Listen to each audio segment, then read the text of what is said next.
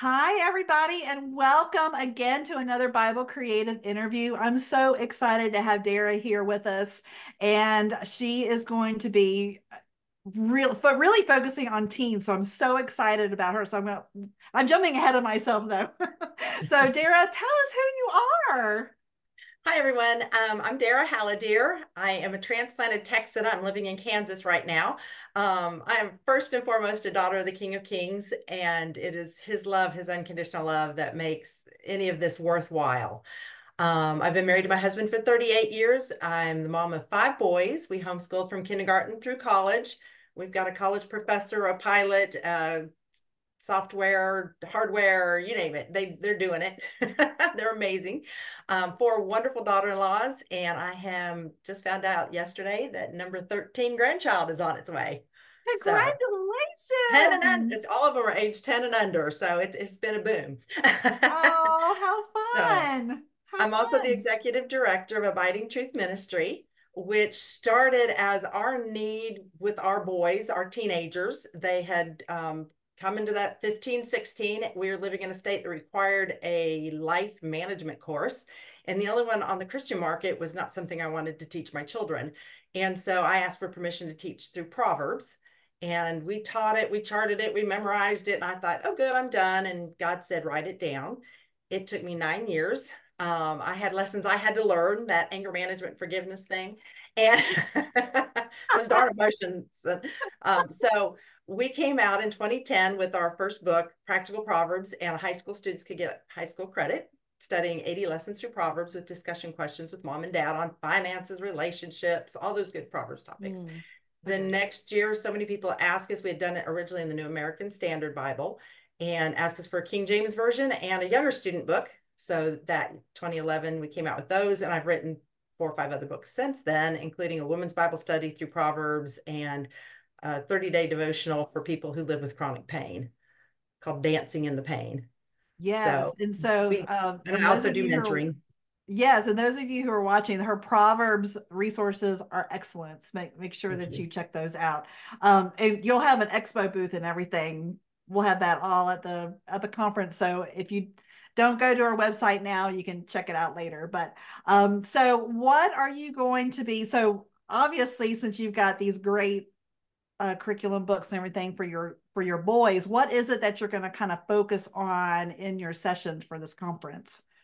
As our culture is changing, as the Christian faith in the church is changing, our youth and how they process and how they learn is changing. Mm, And so we're going to talk about how to approach teenagers in a way that will open them up to learn what you have to teach them.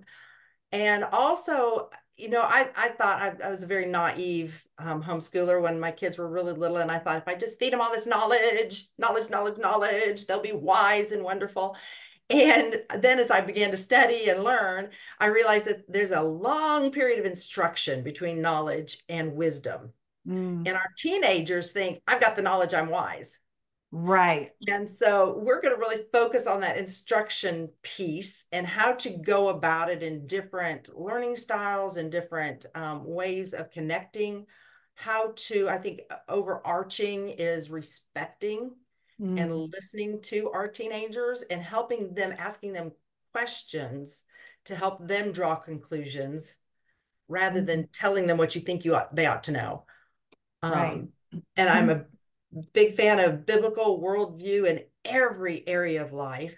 And a lot of our teens are, yeah, I know the Bible and I know the Christian life, and then I'm going to go live my life.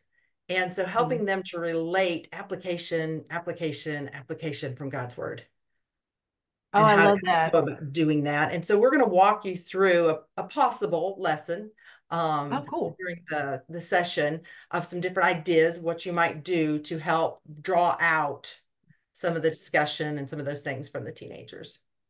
I love as a mom of a 16-year-old boy and a 15-year-old daughter and a soon to be 13-year-old daughter. All of this is I'm like, oh, this sounds great. Thank you. I'm looking forward to doing it. Yeah, yeah. So, okay. So, that's going to be your session. So we've been doing little nuggets of Bible teaching tips. So what would be your tip that those watching could go away with today?